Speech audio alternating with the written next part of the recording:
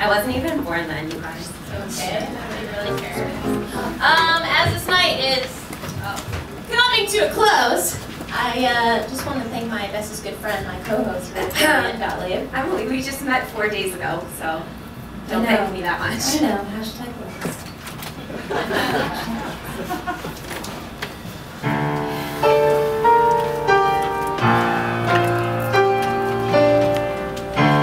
My boyfriend is an asshole. I caught the asshole cheating. My ex-boyfriend is an asshole.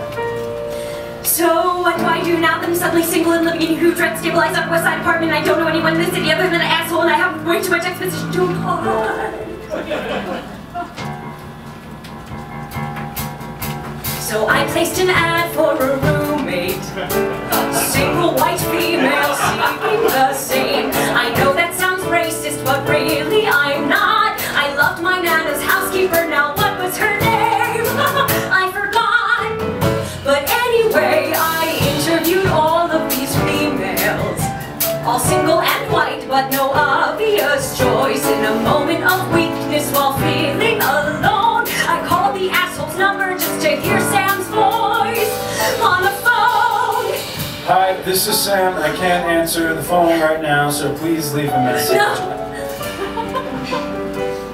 As I crumpled to the floor, I felt lonelier than ever before. I saw your ad for a roommate.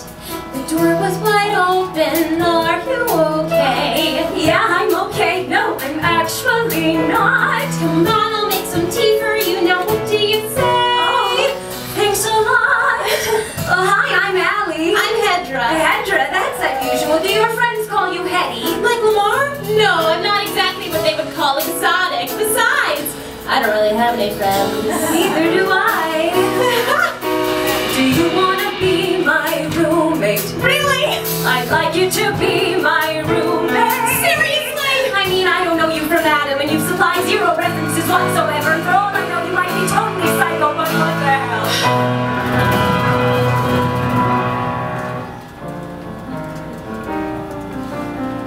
My new roommate is amazing. My new roommate is a gem. It's almost like we complete each other's medications. My new roommate is hilarious. My new roommate is to die for.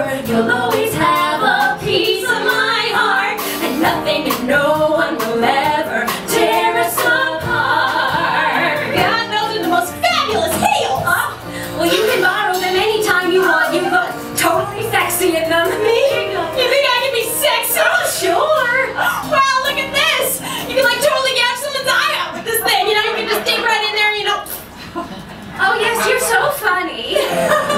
My new roommate's a sister, just like the sister I never had. I actually had a twin, but she was stillborn.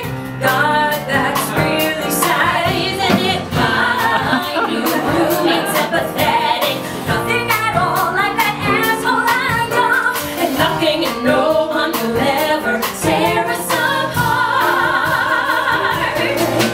I look at her, and I see me. She's much more me than I'll ever be. She's stylish and she's debonair. I want her life and I want her hair.